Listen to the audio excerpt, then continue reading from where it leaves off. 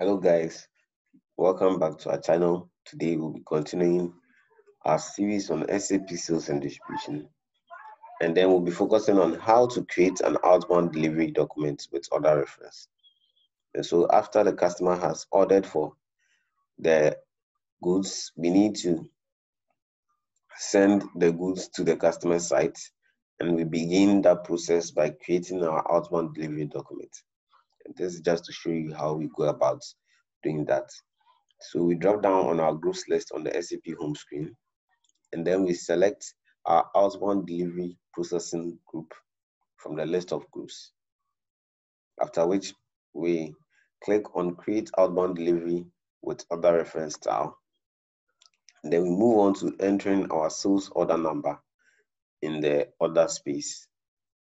After which we enter our relevant shipping point. We can actually drop down and select the right shipping points from the list that shows.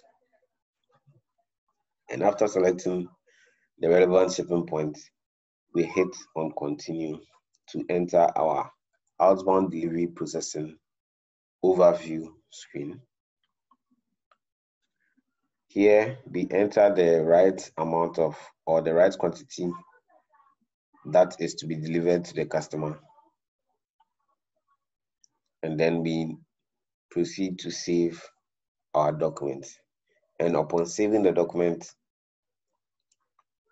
the outbound delivery number will be generated, and this will aid in further processing of our sales transaction.